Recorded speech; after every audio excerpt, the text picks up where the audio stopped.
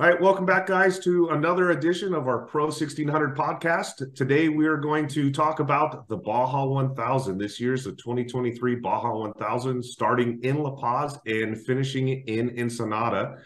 With me, as always, is our host, Brian Johnson. Brian, what we got going on today? Good afternoon, race fans. Thanks for coming in.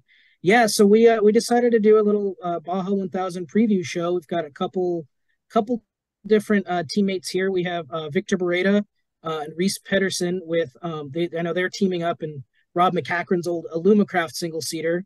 And then we have Eric Pavolka, current score 1600 points leader. Yeah, there we go, Eric. Congratulations. Yes, having a good year so far. And Eric, correct me if I'm wrong. You have a Fodril chassis, is that correct? Yeah, that's correct. Right on, right on. I like that car. I've always liked that car. Yeah, thanks. It's awesome. We actually got another one in the works There you for go. next That's year. good Yeah. to hear. Nice, nice. So yeah, so guys, real quick, a brief kind of intro to this year's Baja 1000. To my knowledge, this is the second longest Baja 1000 to date, only superseded by the Baja 2000, which I was 10 years old at the time and unfortunately only saw on VHS tapes to date myself a little bit. So, Eric, you've ran every score race this year. What sets this race aside from the others? I mean, you've done now obviously over 1,000 miles in Baja already this year. What makes this one different? I think it's the size of the team that we put together. So, the smaller the race, the more focused you are. I mean, as racers, that's what we do is we focus in on our car, our driving, like, don't touch my stuff. I got it exactly like I like it.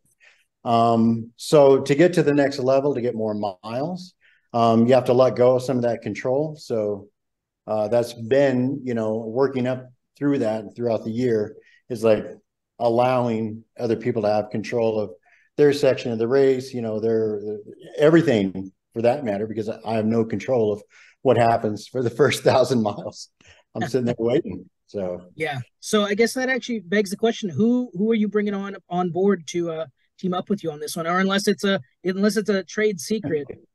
it's all top secret, but it's the usual Andy, Dave Rosselli. He's going to start off, and he's doing most of the managing of the race this year. So he's picked the team, he's picked the mileage, he's picked everything. And then I've just kind of taken a step back, focused on prepping the car, prepping myself, and my section will be the last section. Yeah. So really it's all Andy. It's the Andy show. So Andy's your kind of your logistical coordinator, as it were. Yeah, kind of everything coordinator. That's good. I mean, I could pick worse guys to have as the logistical kind of head honcho. I mean, he's got a few miles under his belt down there south of the border. He's won with some of the best. So probably a great guy to have on your team. Yeah, and his dad for that matter. So Sure. it goes back And I generations. guess his engines are, okay, if you have to really, It's pretty you have to good. really talk about them. Pretty good. Now, so you said you're getting in at mile, you said 1,000. So that's Well, really well, awesome. actually, and I just said that, but and honestly, I don't know what mile I'm getting in until I get closer to get down there. So Sure. I'm totally unprepared as far as like what mile is this and what is that, and so I'm basically the last section. So it's anywhere from 300 to 400 miles, whatever Yeah. he tells me. So once I get down there, at the end of this, like this weekend, then obviously that's time to focus. I'll know find the spot exactly where I'm getting in. I'll feel how that area is. I'll run the whole Sure. course, pre-running. Then once I get that, it's like getting the perspective of how long it is. I like to do that first. Then I can feel like, oh, maybe I should slow down a little bit, or I need to speed up, one of the two. Sure. And then I'll go back again and then fine tune whatever it is. If it's whatever I'm paranoid about of getting, say, stuck or not getting a good line or something, then we'll go back and hit those. So it's kind of how I do my pre-running.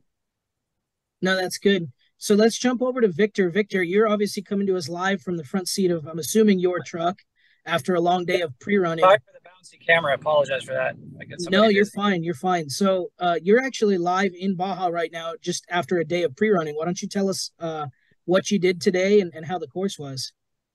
So today we did the second loop from mile 225 to mile 300, which is Loreto. Yeah. And pretty much uneventful. It's a pretty fast section with a good amount of mileage from San Javier down to the wash. That's all paved and speed zone. So yeah, it's a fast section, but it's still fun. Some really nice places to see up there in the mountains for sure. A lot of water crossings in that section, no? Usually they are, but this has been a very dry season, so there's just a couple of them. They're not very deep, so I think that's interesting. I thought the recent hurricane might have just let the floodgates loose, and we would have been. I told my guy who's driving that section to bring his flippers. Luckily it didn't rain that much up here, so it was mostly La Paz to Cabo where it really got dumped. So yeah, there's much rain damage at all. Even starting La Paz, it's actually non-existent. That's good to hear, and I think that's actually going to surprise a lot of people. I mean, just judging by the videos that Score put out a couple weeks ago, I think a lot of people were expecting it to be completely chewed apart and big giant washouts, and I'm sure those are out there somewhere, but it's good to hear that it's not as horrible as our imagination might let us think it is. Yeah, no, not at all. We did that section yesterday, and we didn't see any. There's just one section that had mud. I think that was mile 120, but that was just because it rained that morning or that evening. I don't think that's going to be in the race though. Right on. Now, Victor, you're splitting the race in a single seater, which I'll come to that in a minute. That in and of itself is quite the heavy lift. But how many drivers are you having, and what section are you running? If you can divulge that information. If you don't feel like sharing, that's okay too. No, that's fine. So we're a total of 3 drivers, and I'm doing the first section. And a friend of mine, Juan Cota, which is also a local Cabo San Lucas racer, is doing the middle section from Loreto to Vizcaíno. And then I'll jump in again there and rent it up to Reese around Bay of LA. Right on. Yeah, that sounds like a pretty good strategy. For a lot of the teams I've talked to, 4 to 6 drivers is kind of what everyone's looking at. We're actually on the heavier side in 1669. I'm racing with Mark Winston, and we kind of opted for us, it's like, we're going to try to keep everybody really fresh because It's just over 1,300 miles. We just don't know what's going to happen. And there's a good chance somebody's going to have to get back in the car that wasn't supposed to be back in there in the first place. So we decided let's keep the stints nice and short. Let's keep our guys really fresh. Hopefully we can keep pace with you guys, and we're just trying to have kind of a good showing. And the good thing is too is, a 1,300-mile race is a little different than like the last race, Pro 1600 and I covered, where it's 110% from the green flag drop to the checkered flag. I think this, obviously, I don't think anybody's planning on running 100% at the green flag. I think you'd have to be pretty foolish to. I will. This guy behind. Yeah, there you go. The funny thing, you have the three pole positions for the 1,000 in your show. So he's starting behind us, right? Yep.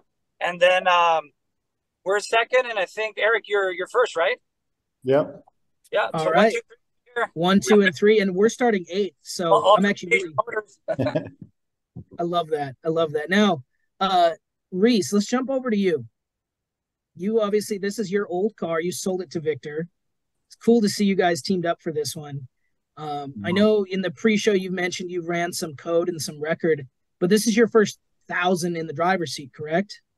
Yeah, and what's interesting is anytime we go down to Mexico, whether it be for just a fun weekend or trip, we always go to San Felipe. And so it's like the one section that I feel like I know because we've just put in hundreds of miles down there and had fun. And usually it's just with the boys and the pre-runners going around. And so a lot of the section that we're going through, essentially, I'm going to be getting in, as Victor said, I'm going to be doing the Catavina loop and then jump back on the highway, run the highway up, and go through San Felipe, and then essentially jump out right when I drop into Valley T. And I've seen that desert. And so I'm really excited because we're going somewhere that I feel like I know, and I'm going to have enough time with Eric Dean, who's going to be spending quite some time the next, coming up days in the car behind me, getting some miles in. So it's you guys are going to be you guys are going to be getting real friendly, right? Oh yeah. Yeah, it's a long section. I'm taking on a lot of miles. That's going to be, I think, some rough desert. We're going to see some whooped out areas. We're going to see some silt beds. I'm the way I'm looking at it is the races that we know really well, Brian. The more races, we do 250 to 300 miles there all the time, and it's wide open. It's if you lift, you lose. Is kind of the mentality. And we do that all the time. And so if you look at my section, you take out the 95 highway miles, I'm right back to the mileage that I'm used to. And it's not the same pace. The goal is going to be to keep the car together. One of the things that Eric Pavolka has a big advantage on us is the 2D. We're running an 091. And so you need to keep the gearbox together. And so when you're down in Moore and you're racing those rough races in Barstow, you're skipping over everything. You're wide open all the time. Down here in Baja, we're going to really be focused on keeping that gearbox together, shifting smooth, rolling through some of the stuff that we'd usually be plowing through. Yep. Yeah. And I really think that's a great point is Eric, you do have a big advantage with that transmission. I mean, there's no two ways about it. I think a majority of the class, if I'm not mistaken, is running an 091. And I think all of us are nervous. I don't know about the rest of you guys, but 1,000 miles on a transmission is about as far as I like to take it before I get it re-prepped. So that extra three, and then to boot, the last third of that course is San Felipe, which I'm sure you guys all heard in the Fisgistic show is, hey, good job, you just finished the 1,000. Now go run up Zoo Road. Yeah. So everyone's kind of like, all right, everyone just take it easy. Let's just get this thing across the finish line and see what we can do. I mean, I think if there is any racing to be done, it might start around the Valley T area. If you're close to somebody in that stretch, then that might be the time to, hey, do we want to try to push and make a move? But before that, I think honestly, if you can just avoid from getting stuck, avoid bottlenecks, and avoid any silly mechanicals, I think you got a really good shot at winning this thing. Yeah, we've got 19 cars entered, and I think it's going to be an attrition race. If you're smart, you don't get flats, you keep the car together, and you stick to your game plan, you're going to have a really good day. Even if you just run 75, 60% pace, you're probably going to put it on the podium if you do that. Yep.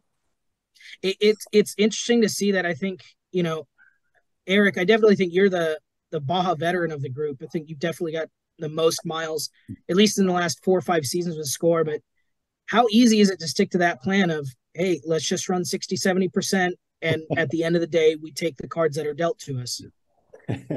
I say it every time, and then I just hammer down right off the line. I do it every time. And my nephew always rides with me, and he, he's yelling at me, calm down, save the car. I think we all do it. Then, after getting 100 miles in, it's like, all right. And so what I try to focus on is it's not really the speed, but the mistakes. Like if I feel I'm blowing a corner, like off into a tree, well, then that tells me that it's not necessarily the speed, but, the mistake. So I think if we absolutely go as fast as we can without mistakes, and then we're good. Yeah. And I think Reese made a really good point is, running 60, 70% of what we consider race pace here in the States, probably going to land you on the podium, which is pretty wild. I mean, did anybody here race the Baja 2000? Okay, there we go. So what did you race? Trophy truck. Okay. We finished. And how was that? It was miserable. It took 10 years probably just to realize that it was great. But it was horrible. We had issues, and it took days, and it was torturous, and it was an accomplishment. I mean, years later, like, wow, I'm glad we did that. I'm glad we pushed. I think it was almost 80 hours for us to finish. We had a head gasket, and we just took turns, babying it through and adding water. It was with the Greer Brothers Racing. And but we did it. We got the finish. I remember I was in the last section, and we stopped for a pit 100 miles away from the finish. And I got out, and my co-driver was Eric Jones, was falling asleep, in the truck while we were racing. I saw tailgate, I fell on it, and then Glenn Greer woke me up, said, "Hey, it's ready. You getting back in? You want me to take it?" I said, "Go ahead and take it to the finish." I didn't even do the last 100 miles. It was too much. I mean, it was just, delirium was it was there. It was, it's funny you talk about that, and that kind of lends to my point of us having 6 drivers on our team of like, we did the 1,000 in 2017 in 1600. We got second. We had a relatively uneventful day, all things considered. We got stuck a few times, nothing major, no major mechanicals where we had to send parts in or we got unstuck on our own on course. And then we all kind of look back at each other and we're like, I don't think any of us realize how lucky we just got on our first crack at the 1,000 to go do the peninsula run. And we had like really no issues. I think we changed an alternator out of like caution at one of the pits in Loretto. And then like we went down in 2018, we lost a transmission at mile 60, swapped it out, broke a spindle at mile 100, swapped it out, lost a second trans 12 miles from the leader at mile 700, swapped it out. Yeah, I see Victor's face there. Yeah, so and then that was kind of like the holy shit, like this sucks. Mm-hmm. This really sucks. And it's like we don't know if we want to go back. Like everybody gets back to the hotel and you're just like, guys, like I don't know, I think golf might be for us. Like, let's go drink some beers and hit the golf cart, like this was like a hangover. You're like, I'm never going to drink again. And then next weekend you're back on the beers. Yeah. Somebody brings it up at the bonfire the next weekend. Like, hey, you guys want to do it again next year? And you're like, I think I do. Cause I hate myself. Yeah.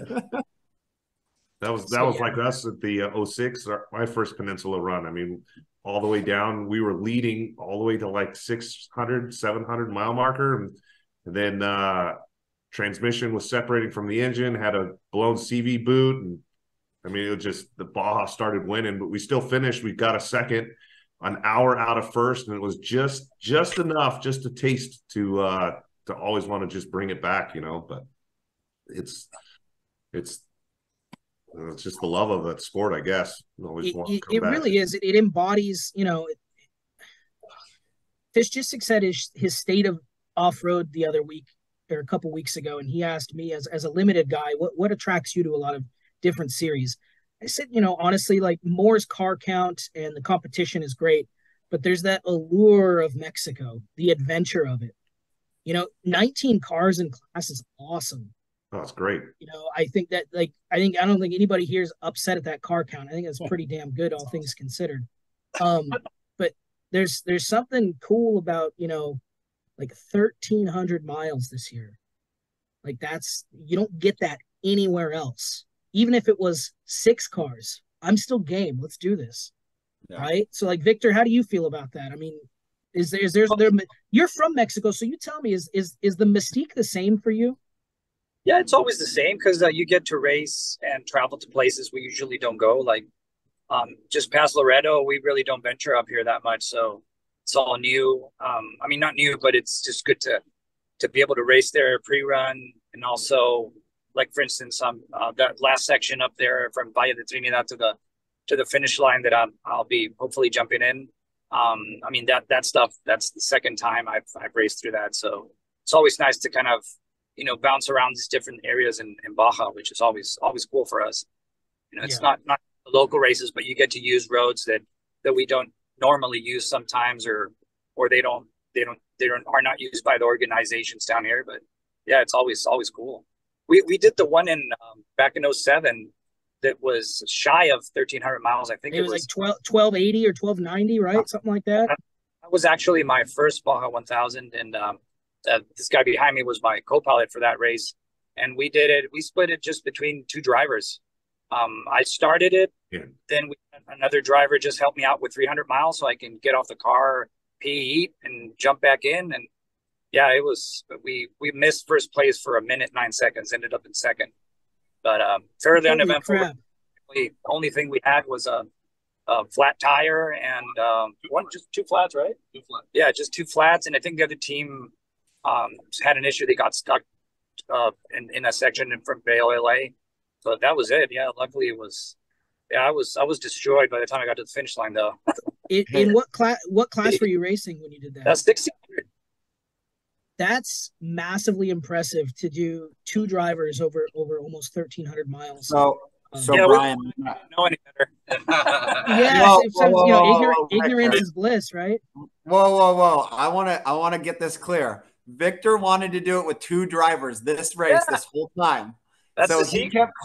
kept calling me a wussy. He goes, "Let's go, you and me. Let's just take the whole thing." And I'm like, It's "Victor, I can't do it, man. I'm the not bold doing strategy, it." Cotton. I don't know. He wanted to do this one, two drivers. I mean, look, it's possible. Yeah, It is. It is possible. I mean, like Ramsey El Wardani did the 2007 by himself in his single seater. The It guy is that is possible. Iron Man's on the bikes. with a friend of ours that did in the class 9, and he Ironman the whole thing. It was a run from Ensenada to La Paz, and won it, right? Yeah, he won it in the class 9 by himself. Yeah. That's So, crazy. Since we're on the topic, I mean, I don't know, Eric. I don't know about you, but I feel nice and safe having my co-rider with me that I can blame everything on. And hey, get out and push, monkey. That's always nice. Victor and Reese, you guys in the single seater. I used to race a single seater. I got anxiety racing in the States in that thing. Is it something? Does it bother you guys? Is it in the back of your head? Does it change the way you race? I don't think so. I started racing class 9 in a single seater, and then I went to 2-seater 1600s, and yeah, jumped around classes, and then ended up in a single seat class 1 car, which I also did the whole score series in 2015 in that car in a single seat Jimco. And honestly, I think you are more focused as a driver when you're driving single. Yes, there's that thing behind your mind that you're on your own and you have to do everything yourself if something goes wrong. But I think that plays a little bit more of you're also a little bit more cautious because you know that can happen, and there's nobody else you can rely on just by yourself. So that, and also I think in the bigger classes where you're going faster, a co-driver is a huge advantage because of the GPS readings. I mean, you're going 100 miles an hour or more. You really need a co-driver. Like it's you're going to be way faster. Things come at you quick at 100 miles. Yeah, they do.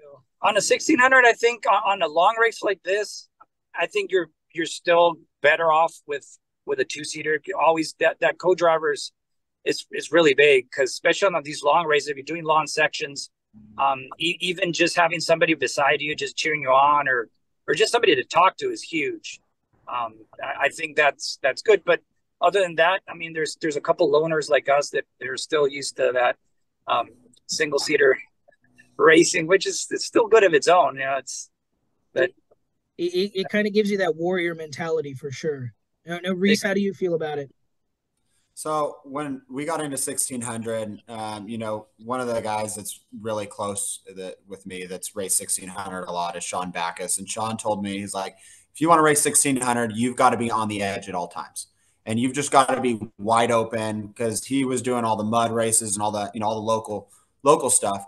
And after I, kind of got a taste of 1600, I was thinking, I don't know if I want to risk someone's life in the right seat, how hard you have to drive these things. I mean, it is gnarly how hard you have to drive these things. And so it's different down in Baja, because you're not, especially like a race like this, you're not pushing it as hard.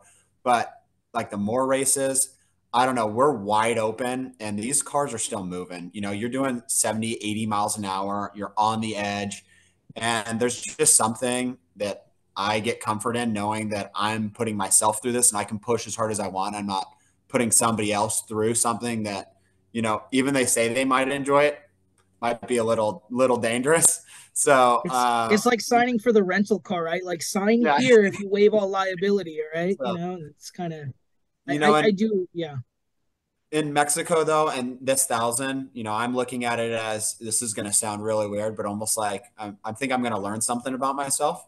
I'm going to be spending those 400 miles in my own head. And usually I find myself like either singing a song or going like off into the weirdest thoughts. And that's really fun. And just being able to kind of just zone out. And the interesting part about that is I find myself actually turning faster lap times when I'm not even thinking about driving. When I'm in autopilot, it's the car, you're kind of just, you're really loose on the steering wheel. Everything's flowing really well. And you're just in this zen. And I think you can only really get like that if there's not somebody in your ear constantly. And so it's, it's also nice to have a two-seater and like, have like a really nice section, a really nice corner and go, dude, that was awesome. And like fist pump the guy. You don't get that, but there's positives of 16, single seat that are fun.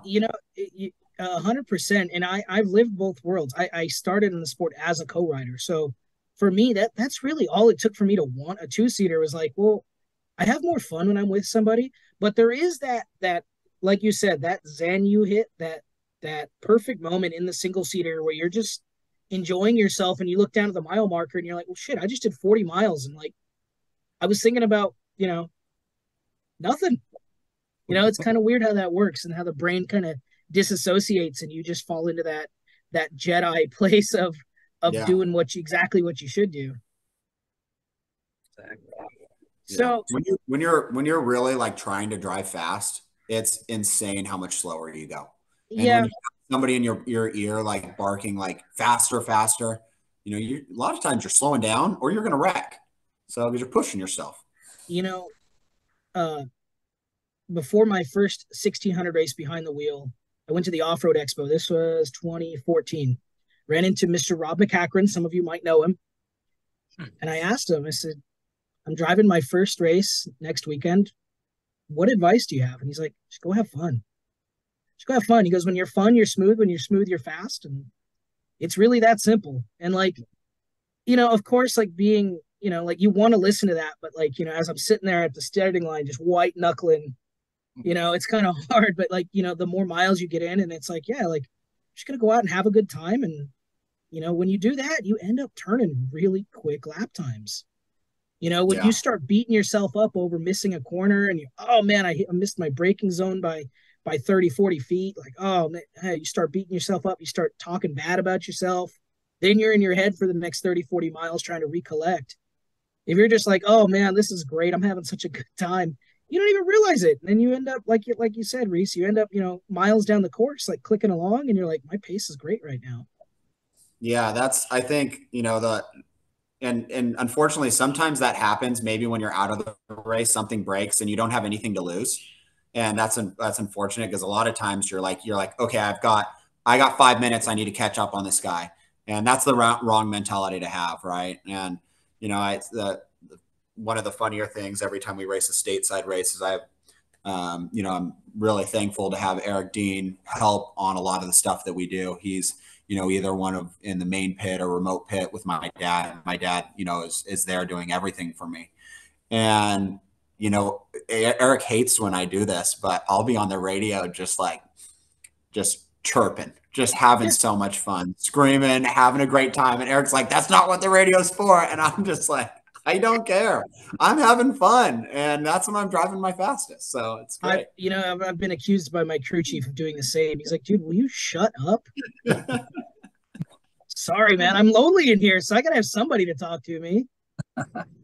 Oh, man. So that's pretty good, guys. All right. So, Victor. Go ahead. What is your best taco spot in La Paz? Ooh, best taco spot in La Paz. What do you think, guys?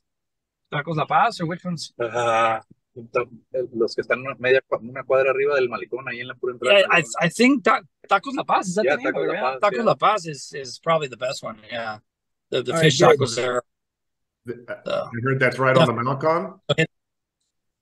Huh? It's on the Malecon. Is that what I heard? Yeah. Right off the Malecon, right, Chubby? Block up the street. Yeah. Right where the Malecon starts, one block up. Yeah, it's right there. I can't miss it. All right, Brian, I want to report. Yeah. I'll come back with my tacos as I stuff my fat face up the peninsula. Reese, if you being the San Felipe guy, what's your favorite spot in San Felipe? Oh, last time we went down to San Felipe, there was a stop halfway down on the highway, and I don't even know it was like it wasn't even a restaurant. You know, there was just a family that was cooking burritos and tacos, and I'll never forget that. And I think we're going to try to find that same spot on the way down. Dad, do you know where we were? What was that place called? Down where the swamp is. Yeah, it's right. Yeah, it's right across from the Tulies. It was. I mean, it was incredible. You know, once we get down into San Felipe, the last couple of years, unfortunately, a lot of stuff was shut down because of COVID. And so I'm really excited to see some energy back in that town. So it's going to be good. Good. Eric, being the most seasoned veteran here, can you give us a couple of your favorite spots on the way up the peninsula? As far as tacos? yeah, whatever you got, whatever recommendations the Baja Chamber of Commerce has to offer. Hong Kong. yeah. Paris. First stop. Yeah. No, it's no. Actually, I just enjoying new taco stands is our favorite adventure. You know, let's try this one, let's try that one. So try to get out of the habit of going to the same place every time. Love that. Is there any ones to avoid where you gotten sick? I've never gotten sick down there. Oh, that's good. Never. No. I have, but it was my own fault. Too much booze. Yeah. But Reese, you did touch on something, your game plan. How long have you guys been working on your game plan, your logistics on this one? I mean, even you too, Brian. I think I'm the only non-racer not driving. How long have you guys been working on your pit plan? So we're running really lean. And, you know, when Victor and I first started talking about this, the big thing is we just wanted to understand which mile sections I was getting in the car and when Victor was going to get in the car. I think Victor's number one goal, and I don't want to speak for you, Victor, but was to be able to do as many miles as possible. And so I just wanted to know my section. And I think we had probably established that 2-3 weeks ago. And then from there, we really were able to start planning. Victor's got a lot of miles in the car. Victor, I think you're doing almost 700 miles, or I'd have to look. So,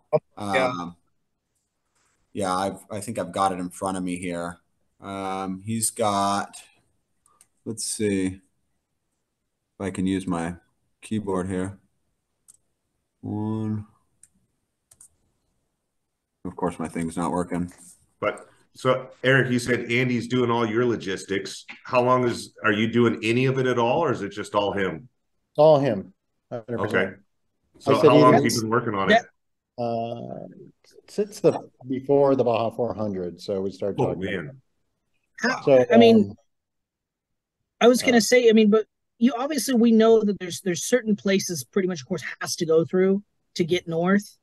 But I mean, I don't even think the map was out before the 400, was it? Yeah, well, we're talking about like who's going to be starting, and who else we're on the team, what we're doing to the car, that kind of stuff. Oh yeah, it starts way before the map comes out.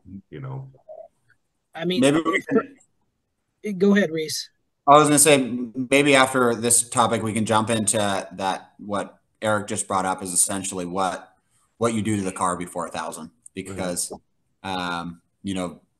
Victor took on quite a bit here, and I'm sure Eric did too. And, it's a team effort, but. Yeah. Sounds like everybody's been working on it for the last month or two. Is that about right? Yeah, I mean, so for me, it was I had a general idea because, like I said, I know where the course is going to go for the most part. In the real change for me was, are we going north through San Felipe? Or are we going north up the Pacific coast? Sure. I can tell you, I did not see the Chapala-Catavina loop coming. That was the curveball for me. I'll be honest with the rest of you guys. This being only my third or fourth 1,000, that section scares the bejesus out of me. There's no help. There's nobody there. The silt beds I heard about are pretty nasty. Reese, I don't envy you at all. Eric, if that's your section as well, I don't envy you at all. I'm going to enjoy my nice beach run up to Ignacio. And I'm going to work on my tan a little bit. Well, actually, it'll probably be in the middle of the night. But that section does give me the heebie-jeebies a little bit because you are on your own, which we kind of talked about already, Reese. Yeah. But yeah, for us, the planning started as soon as the map dropped. We already had an idea of who we wanted to start. And, we had some guys who have done the Chapala and Catavina loop before, so it's kind of an easy plug and play for them. And then I got roped into doing Loreto to Ignacio because that's what I did in 2017, just the other direction. So and it is a beautiful drive for sure. There are some gotchas in there. That loop is really going to set whether I have a really great day or a really bad day. So you hit the nail on the head, and I think it's the same for me as well, because from mile 350 to Ignacio, I'm on my own. Yep. Yeah. I have one BFG pit there, but we're not sending really any parts with them because we don't want to, we send parts there and then those parts are sacrificed the rest of the race. Yep. So, it was kind of an honor, I guess, to get the section of like, hey, here you go, dude. Don't screw it up, because if you do, we're done. We can't get to you. I think that's why Victor gave me the loop, is honestly because he's got so many miles coming up. We need someone fresh in the car. And so 100%. Eric, Dean, and I are going to spend one full day just absolutely knowing every single, try to know every single boulder and, gotcha, going through there. The good part is if everything goes well, we'll be jumping into that section at sunrise. Going through that at night, it would be really challenging. I don't think you can get there before the sun rises. If we're looking at 41 miles an hour, coming into that should be, it's going to be right before the sun comes up. It should be about 5:30 in the morning. Yeah. 5:15 in the morning. Yeah. So, it's just going to be one of those sections that you're going to need to know. Yeah. Really well. I'll start, Victor, I'll start with you and then we'll go to Eric.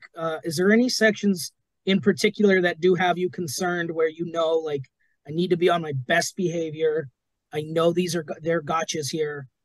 What do I need to watch out for? Well, as of now, I still haven't pre-run that section from Vizcaíno to Bella. But my concern right now is shut up. He's starting behind me, so I have to say the start because I have the Bohemian Bullet right behind our. He says he's going to pass me like the first 5 minutes of the race. So. We're not letting that happen. All right. Hey, you know what, Victor? Just let him. Just let him. That's my advice. Just let him go. Yeah, for me, right now, that last section, because I pre-run that on my dirt bike last week, and those last 120 miles are brutal. That's Valley T into the finish, guys. Yeah, nasty, and it's going to get probably twice as worse by race day. So, and your time be probably night. There's fairly remote. There's the other one section there that just before Ojos Negros is pretty remote. So, and it's an area that I'm not 100%, I'm not very familiar with.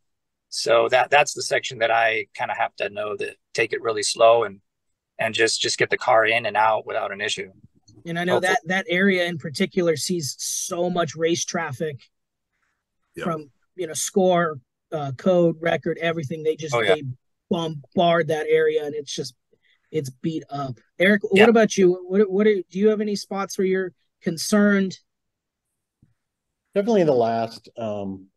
It's really rough. Baja 400 was really rough at the end there. So that area is just getting so beat up. And it's not just the roughness. It's just like you get fatigued after bump after bump after rock and up and down. And, that's where the fatigue is at and where your team is fatigued and tensions are high and egos are at their last little bit of thread left. I think it's you don't want to beat a dead horse, but this is as much a mental race as it is a physical one. Oh, absolutely. Yeah, that's so the section that, I'm not really worried about the first loop. I think we're really used to going through some rocky sections and going through some technical stuff, doing the more races. I'm really worried about, I think I saw in Race Desert, there was a mile, it was either 1,000 or 1,100. It's a massive silt bed. I think that's where Cameron Steele got stuck in his Geyser two-wheel drive trophy truck. And they're saying that you pretty much need 4-wheel drive to get through there. And so I hate to burst your bubble. That's actually between mile 900 and 925. Okay, still in my section. Yeah. So I was looking at Race Desert, and if I'm going to be pretty far in my run at that point, and getting out of the car it'd be a nightmare. It sucks. It sucks. Yeah. I think the one, you Baja veterans, call me out if I'm wrong on this. The one good thing to starting farther back, the course is burned in. So at least you kind of have an idea of like a general, especially in San Felipe, where there's 50 lines in every other direction. Do you have a general idea of like, this should work? If this tire tracks, went this, it should work, right? In theory. I see Eric laughing. Not with a Eric, 40 in front of you. I know what I always find myself, if I blow a corner and there's a tree down, I always say, hey, I'm not the only one that blew this corner. So that's usually the trails we end up following, is everybody's mistakes everywhere. So I guess it's that. Yeah. So yeah, Reese touched on it earlier. I think it's a great point, and so did Eric. What are we doing special to prep these cars to make it 1,300 miles? I don't know about you guys, but we are gonna do like a very light prep on the car in Vizcaíno at about halfway. We're gonna stop. We're gonna change air filter. We're gonna kind of check everything. We're gonna retighten CVs. We're gonna make sure we're in ship shape. What about you guys? Do we have any special tricks we're pulling out for this one? Hold on, let me get my notepad real quick first. Mm-hmm. Well, the only thing I can say, we did it in 07. We didn't even change the air filter on that car. Seriously, we didn't probably even didn't know we had to change it. We didn't do any car. It just, besides changing, we didn't even swap tires, did we? Nope. Nothing. Same tires all the race. Yeah, I mean, it kind of lends itself to like these cars will take a lot of abuse. It's we all kind of wig out, and like I said, maybe that's the paranoid person in me of like, hey, we need to stop in Vizcaíno and we need to once over the car just to be safe. But man, like if you do it right the first time, there's a good chance you're going to be okay as long as you're not driving like a hammerhead. Yeah, we had a veteran prep the car. So Bruce Fraley went through the entire car. Victor stepped up and said, I want the best car at the start line that we could possibly have. And there's no question that that's the direction that he took. And so we're going in with a absolute weapon of a race vehicle to the start. And so, having that confidence in the back of your mind, and then also knowing that you're not pushing the car to 100%, that car should make it the entire way. We're running those new tensor regulators on the back. We saw how Cole Hardin did on those at the Moore race. He finished 300 miles and the thing looked brand new. I mean, yeah, I was thoroughly impressed. The tire looked literally brand new. Daniel Dean, who rode with him, said they had some really hard rock hits. And so he thought for sure they had multiple flats, and the tire didn't even take a licking. So I think that tire is going to be the 1,600 tire to run in the next 10 to 12 years. Yeah, and I'm not saying it will happen by then. I'm saying in the next decade, everyone's going to be on the tensor. Unless you have you run a BFG. Yeah. That's a nice part about having BFG pits. Running those BFG tires, being able to use them as a resource. That tire has a lot of bite on it, so if you have a 2D, it'll make it the whole way. So Eric, Reese is teeing you up here. I mean, I know obviously you're a diehard BFG guy. What are you doing to the car? I mean, obviously you're confident in the tires you have. What do you think? Yeah, definitely confident in the BFGs. We've had, great luck. I think we've had one flat in the last couple of years. Obviously the 2D was a step up. Again, I just turned to Foltz and say, what do you recommend? So, and that's what we've worked towards in the last year or so. Yeah. And then, all the new, your drivetrain, your suspension, shocks, everything that's going to wear any wear part, you got to start with new. Yeah. So it's basically like a new car. Yeah, I mean it's always fun telling people who aren't off-road savvy. It's like, oh yeah, we basically rebuild our cars between races. And I'm like, what? People don't get it, but I mean, if you want to win and you want to survive, you kind of have to, which is pretty wild. And it's funny because like everybody here, I know Mark Winston, who's in the driver of record and the owner of that car. He very similar to the rest of you guys. We basically have a new car. There's not anything on this car that wasn't touched.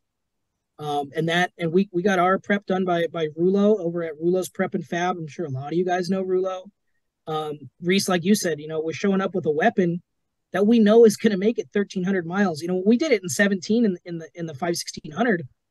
And we kind of were joking around the morning after the race, like, well, shit, guys, I think we could drive this thing back up, no problem. and we joked, but I kind of believe it. I mean, if you don't beat the car up, it's possible. It's crazy what these things will do. Yeah. Yeah, that's a cool. Keep the car together. And, and I think one more thing about 1600 is you have to have a lot of seat time to know what the car can and can't take. And so the cars are built really well, but you can't just throw anybody in the car seat and just say, hammer down. You're not going to make it. You're going to grenade that trans. You're going to break something, or you're going to bash a rock through the front beam. Something's going to happen. And so having that seat time and knowing kind of what your ground clearance is, knowing how to keep the car together, I think that's going to be really important. And it sounds like you're starting Victor, who's got a lot of experience. How long you been racing 1600, Victor? Since 2005. Okay. Yep. So Five. almost 20 not years. continuously, but I raced 2005, 6, 7, and 8 in 1600. About three and a half years. Okay. So maybe we can, that's a kind of a good topic. So, Victor, your pre-runner behind you is pretty much a class 1 car. You've had a class 1 car. You just went back to 1600. Why'd you go back to 16, and what drew you back? Economics, my friend, economics. I don't know. That's getting ready. What's funny is, Reese is going the other direction because it's funny how that works. That's economics with the other side of it, right? No, yeah, honestly, it was a combination of, I usually do all my prep myself. So just prepping the class 1 and the 16, it's a different animal. I mean, carrying those big shocks on your own, the tires, just going through the car. I mean, on a 16 car, you can take that motor out in 10, 15 minutes, 20 tops, and you can basically do it by yourself. You can never do that in class 1. So just a lot of the logistics of just getting the car ready, moving it around. And also, I mean, just the gas is more expensive. You're changing tires every race. I was under the impression that racing class 1 here in Mexico, that the car would probably be less prep because everything's bigger, beefier, but then again, you're going faster. You're beating it up more. So it's basically the same thing. You're changing CDs after every couple of races. You're going through the trannies the same, and just everything is just exponentially more expensive on those cars. And honestly, the competition in the 16 cars, I think that would probably draws everybody back to that class. I can't say enough. Everybody, the quality of the drivers there is amazing. It's a different vibe than racing the big cars. Like just the ambience of the guys, the camaraderie is totally different. On the bigger cars, I think there's more. It's more of a consequence. The consequences are way higher. So than racing a 16 car. So that mentality by itself is just it makes racing a little bit more relaxing in the sense that you're not risking your life as much as one of those cars. So, and you tend to push yourself a little more, and it's just very different. I mean, just going 100 miles an hour and flipping that thing is going to be way more consequential than going 75. So I think that's one of the. We're doing 75 this race, Victor. Yeah. He's gonna put a tracker and a tattler on you. He's gonna ping you on the sat phone if you're going too fast. No, I'm excited to see how the cars do down there and the sections. It's so different than the stuff that we get in the Moore race. I'm just racing the 1600 car down there is going to be really fun. So For me, just to touch on what you said, Brian, about I remember it was Reese or Brian that saying that you kind of have to know what the car can do and how much you can push it. Honestly, I didn't learn that till I raced with you guys up there at the Moore race. I mean, I did not. I had no idea the 16 cars could take that abuse. I mean, those 300 miles just pounding the car like you guys pound it. It just blew my mind. I didn't think those cars could take that kind of abuse. It's funny you mentioned that. As I helped a friend out at the last Moore race, and he has only ever driven a single seat 1600 car by himself, never ridden with anybody. So I took him in my 2-seater, and he's like, "I want to see what these things can do." And I'm kind of like, "I'll show you. I'll show you some stuff. You want to see some stuff?" And it really is. And I mean, like, I had that experience. Reese, I'm sure you did. Eric, I'm sure you did at one point. Is we all had that experience of like, holy crap, this little 85 horsepower Volkswagen freaking gets it. Yep. If you know what you're doing, these cars boogie. Yeah. And you guys are like that. You had those cars. Like, I didn't believe Reese that is like, if you don't win unless you have to race it like with your foot on the gas on the floorboard the whole time. And I did not believe it. And those cars are there. I mean, it's just the fun factor. It's just like racing a dirt bike with a cage around you. I mean, you're jumping, you're skipping a couple whoops, then you're down again, then you're sideways, then you jump, your front wheels are in the air, and then your back wheels are in the air. I mean, they're super fun. And you guys like really haul ass up there. It was an eye opener how quick you guys are up in that rough sections. So we went my first time racing a 1600 car. Well, I should back up a little bit. The 1600 car came for sale that we're racing in this 1000. And it had the pedigree behind it. It was also an Alumacraft. And if anybody kind of knows me, I essentially will only own an Alumacraft. I've had, I think I was counting the other day, I think I've had 10 of them. And so it was like, I'm like, Dad, this is our opportunity. And, I pitched it to him as, hey, we're going to rebuild the motor ourselves. We're going to rebuild the trans ourselves. We're going to do everything ourselves. It's super simple. And he took the bait. And so we went down and we picked up the car. Jordan he fell for it, right, Reese? Yeah, Jake Velasco sold it to us, and it was just a beautiful car. And I probably had 5 miles in it, and we went out to a Barstow, and we just entered. And Jake told me, he goes, just go see what you can do and have fun. And my buddy Sean that I was telling you guys about, who's won the 1000 multiple times and trophy and really a renowned racer. He's like, Reese, I'm serious. Like, I want you to go to that race and I want you to never pick your foot off the gas pedal. He goes, the only time you pick your foot off the gas pedal is when you have to hit the brakes. And I showed up to Barstow and it's a stack field. Bryce Farrar's out there. And by, I think, the second lap, I had it like 5 minutes on everybody. And my dad's like, you got to slow it down, dude. You got to slow it down. We ended up having a problem, but I've never run that fast. And I think it's because I had that mentality of, if you lift, you lose. And I had Sean's like voice in my ear the whole time. And I'm like looking at I look down and I'm like, do not pick that foot up. Do not pick that foot up. It was pretty wild. It goes against every instinct you have, is to like, you're like, it shouldn't do this. The car shouldn't do this.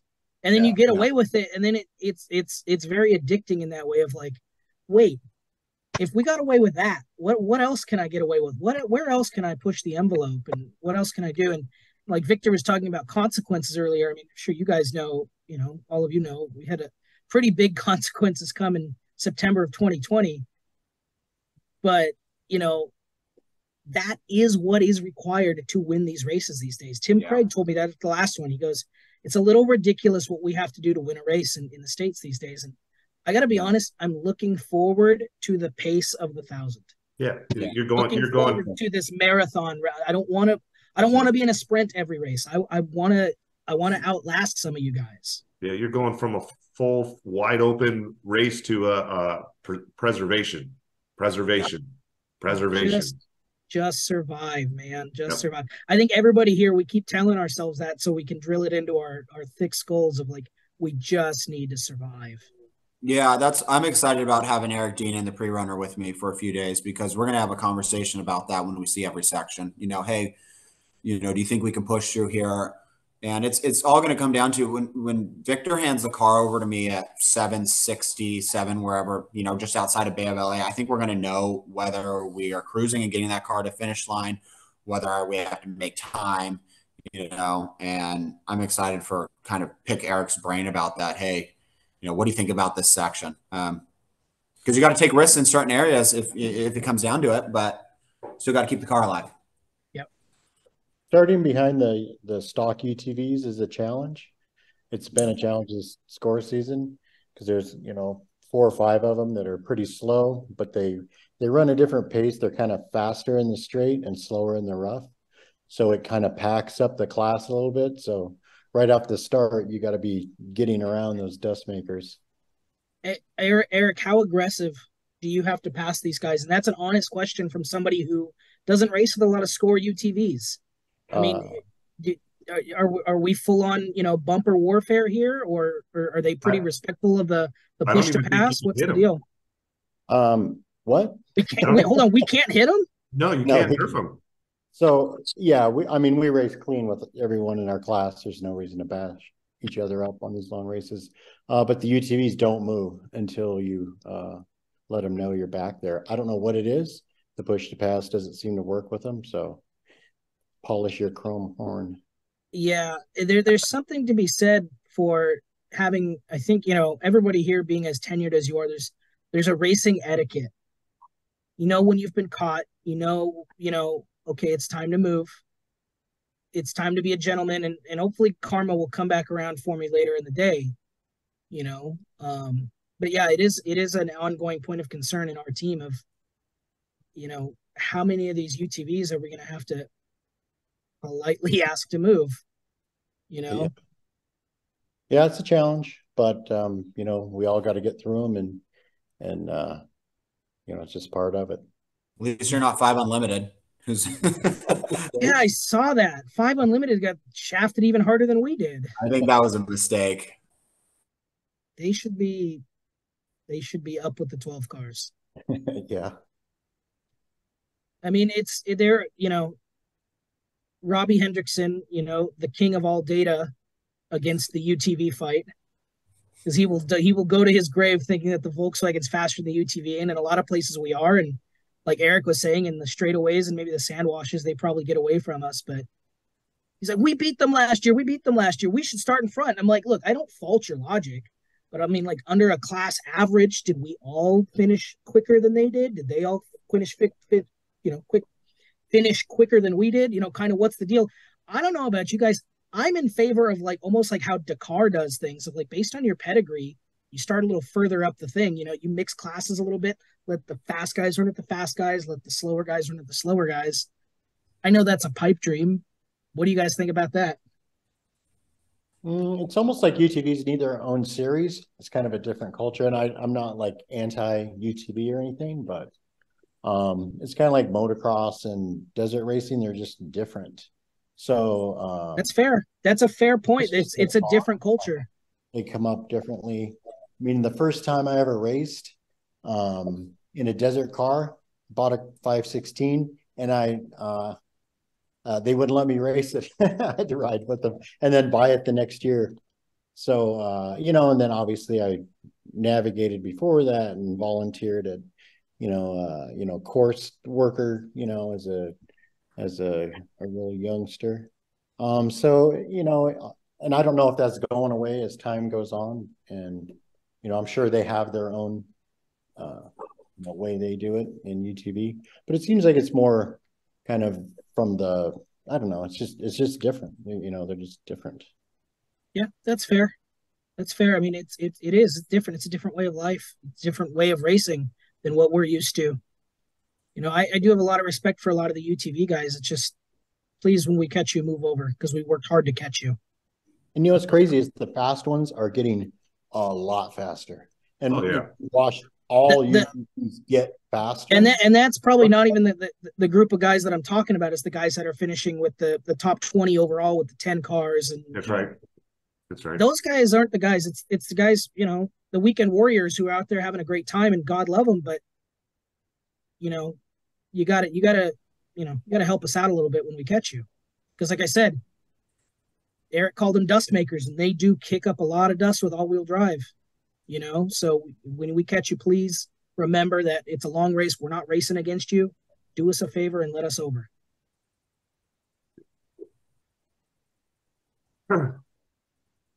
Well, I think this is a good place to stop, guys. Thank you guys so much for coming on. It's been great, been a little baby ear, everybody's ear, and picking up a little bit of dust, bench racing and stuff. Real quick, let's I want to give each of you a chance to thank your team and your sponsors pre-race. We'll go Victor, Reese, and Eric. We'll, like I said, thank who you got to thank. And as always, Eric and I here at Pro 1600, we thank you for your time. We know it's not easy, especially coming up with the race. So thanks for jumping on with us. Victor, go ahead.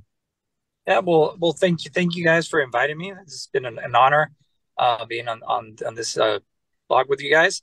And so I just want to thank Reese and his dad also that they've been carrying a lot of the weight up there with the car and taking it there to Bruce. Obviously, Bruce Fraley, which I pretty sure did an awesome job with the car, just like last time, put a lot of hours, a lot of effort to it. And just all the guys down here that've been helping us with the pre-run, just driving us around and just on the car, teammates, just in general, everybody that makes this happen.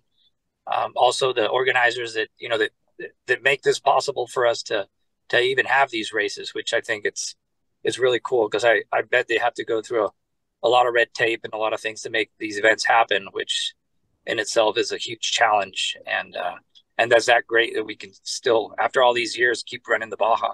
Hopefully that'll still continue. Absolutely. Reese, go ahead, buddy.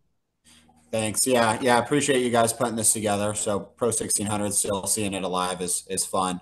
Want to thank my dad. My dad has been busting his ass, trying to get us ready for this race, leaning in a lot. He has a lot of passion about this, and it's made it really fun to be able to do this with him.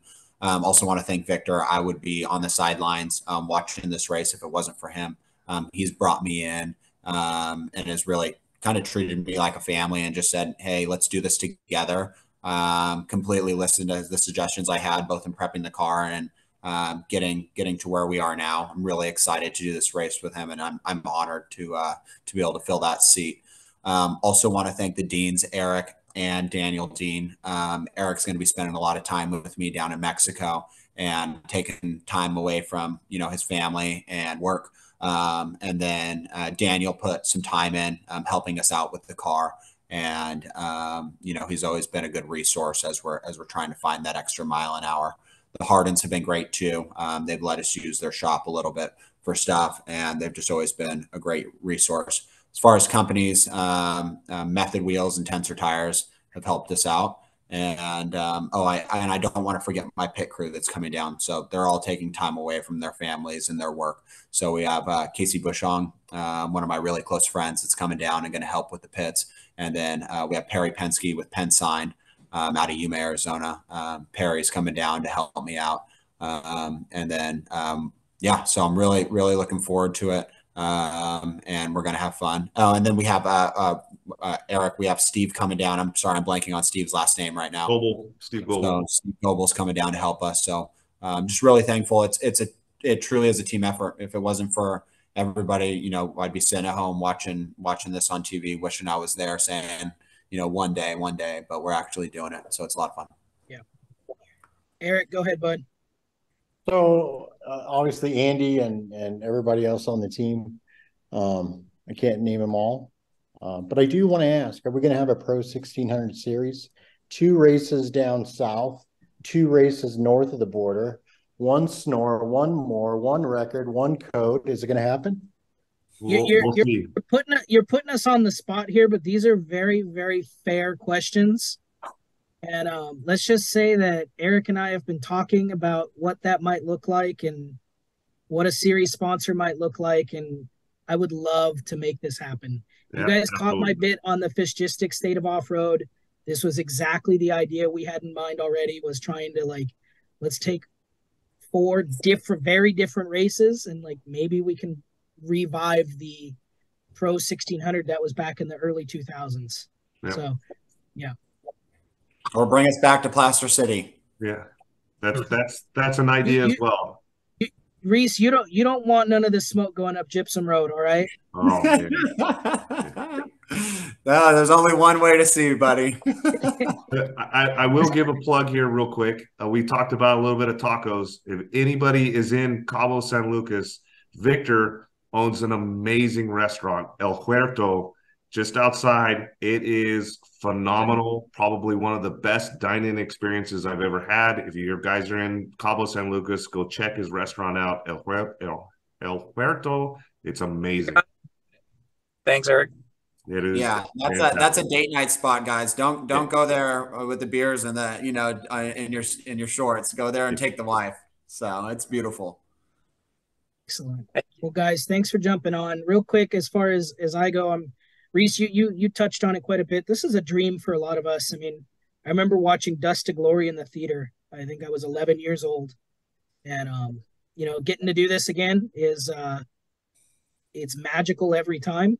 So for me, I want to thank Mark Winston, Guy Saavedra, Raul Solano, Ruben Garcia Sr. and Jr., Big Chris, Big Callahan, our main pit guys, and of course, my dad, the old war horse that he is, decided to fly down with me last minute. So super pumped to have him back down. And then I'm sure I can speak for everybody when I want to say thanks to our wives and families and moms and dads who tolerate us letting this consume our lives, in the last holiday busy part of the year. So thanks to families, thanks to wives, girlfriends, moms, dads, everything. So Eric, any final parting thoughts from Pro 1600? No, I just want everybody to go out, have a great, safe race, and we'll be looking for some tacos and beers at the finish line, man. I hope everybody makes it there. Yeah, so. I'd love to shake hands with everybody in person. So if you see me in La Paz or somewhere, please say hello. I'd love to see everybody. And anybody back if I'm too exhausted to walk, all right? and anybody watching this podcast, come up, say hi to us. If you see us in the pits, if you see us at the finish line, start line, come say hi. And also don't forget to hit that like button, subscribe, share this video with all your friends. Let's get the word out. Yeah, and good luck, Brian. Good luck, Eric. Yeah, good luck, you guys. You as well. Thank you. Good luck, everybody. Take and bake, guys. All right, guys. All right, have a great night.